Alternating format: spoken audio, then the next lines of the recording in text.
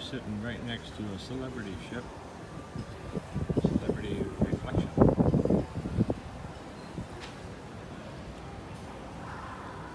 out, have coffee and breakfast.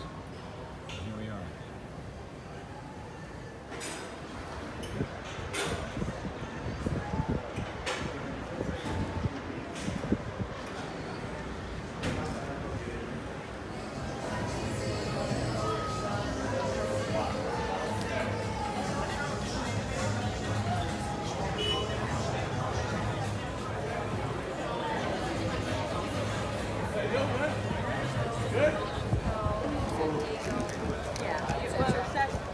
There's nothing like it in our opinion.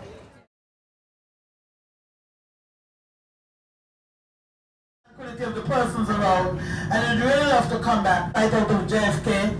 They have one out of Charlotte, one out of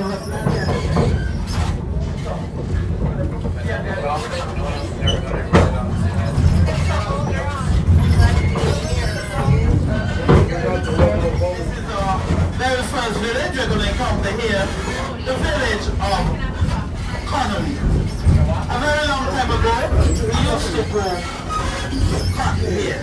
This was our cotton growing village. As we look around now, we can this is where we take all our garbage, whether it be household, industrial, commercial, or otherwise. We take our garbage. On both sides, a little bit dense, lots of trees, and you may be wondering if we have here. Green, our bulldozers, our concrete mixers, you name it. I see that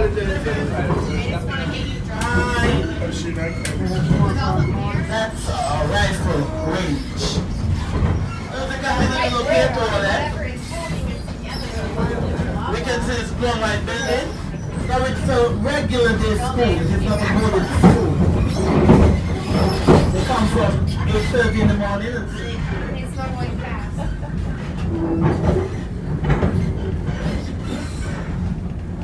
This is the village of Keys, and looking here to our right, we can see this area that's fenced around. This is a plain area here. And even the grown-ups, they're too big to come and wind after working time all day. And looking here still to our left. Guys, I got you come before you days.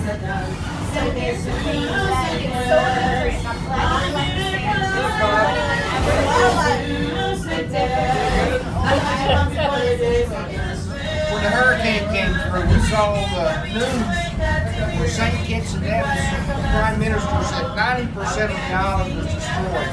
Where's the destruction?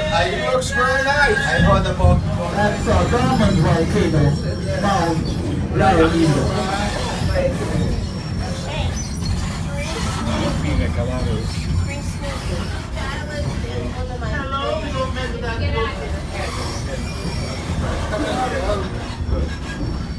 Now here is our rainforest. This is our second major bridge, our highest bridge, the Grange Bridge.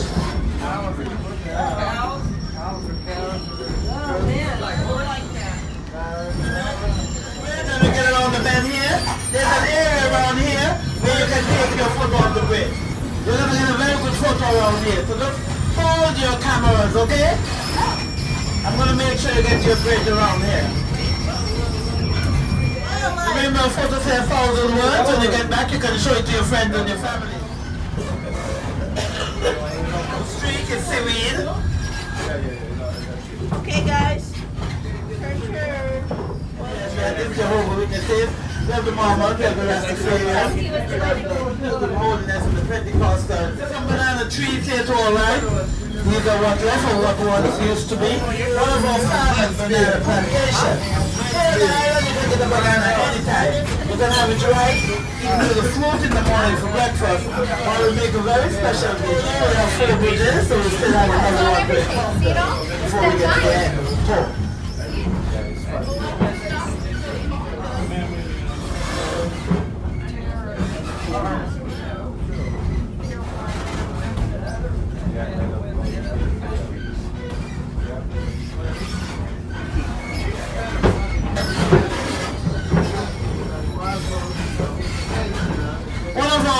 other churches here on the island. Not the very oldest, but this church is more than 350 years old.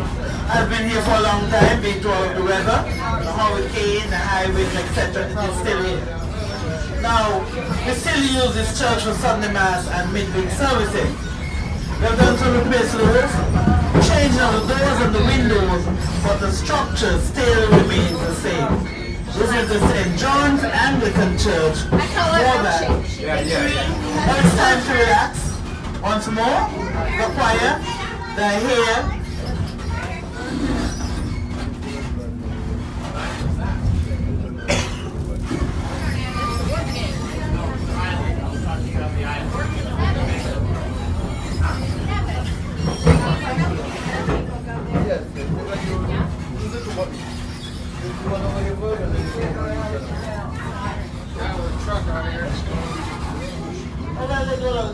We have a site where they make pads for television, they make undergarments like panties and them kind of things. So we have other areas. We have the teaching that says, enjoy yourselves, it's anything, enjoy yourselves, while you're still in the brink, the years go by, as quickly as you wink, enjoy yourselves, it's anything. Our night solo. And now to bring the curtains down, the choir will sing for us the national anthem.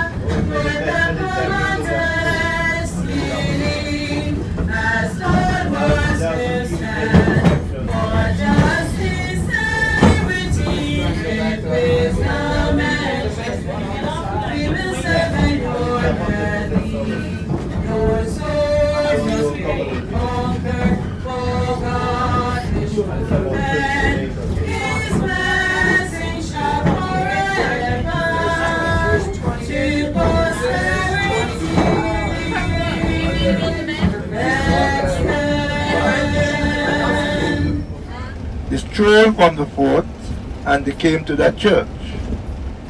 And I think you're aware that in the United Kingdom there's an association with the Church of England. And because they were British soldiers, that name has been ascribed to that church up to today. So it got that copied name because of those British.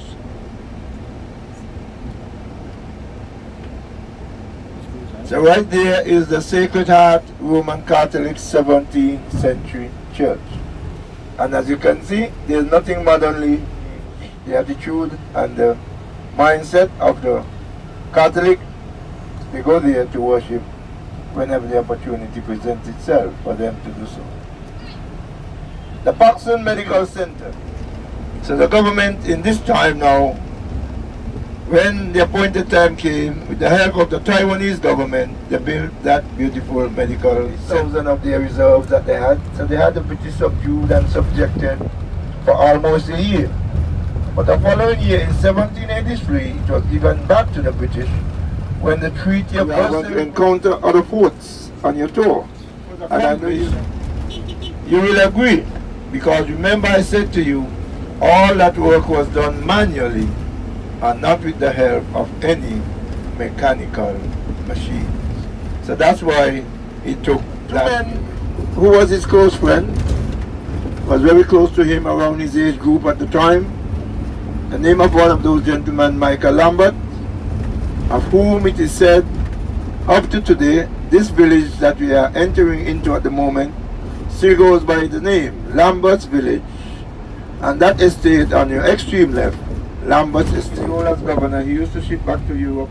Now, both of these gentlemen, it is said, they used to attend worship services here at this, our oldest church building, which was built around 1624-26. So both used to attend worship services here. They died in 1648, 49 respectively. And because of the friendship that they had while they were alive, even in death, they were not separated. But where those two little houses are, next to the east of those two tall palm trees there, beneath there lies the remains of Thomas Warner and Samuel Jefferson, who was globally known as the great-great-great-grandfather of America's third president. Some about the year, we might get at least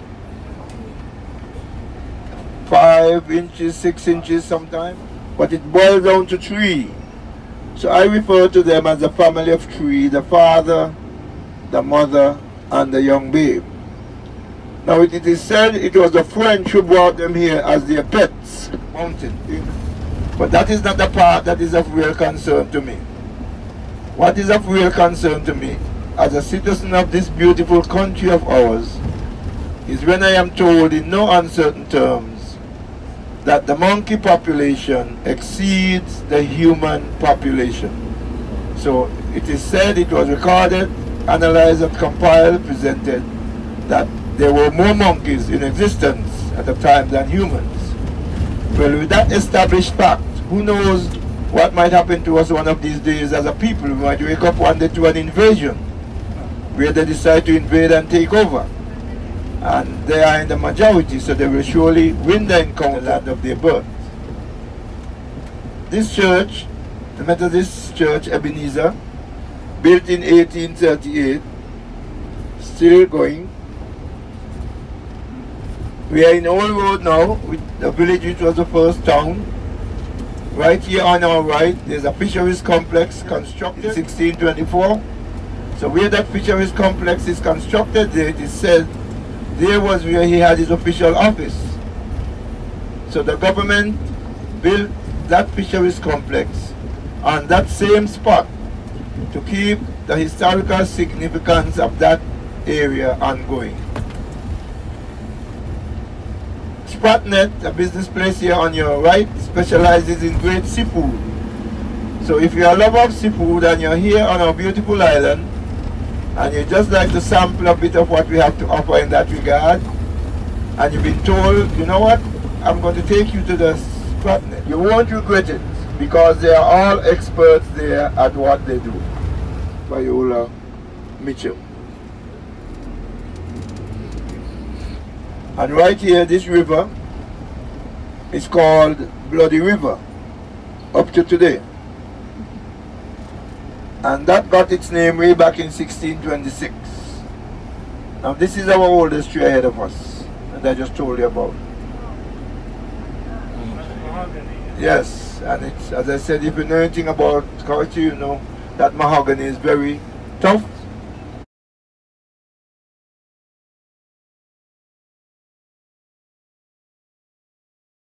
Name of Bloody River because of what happened way back then in 1626.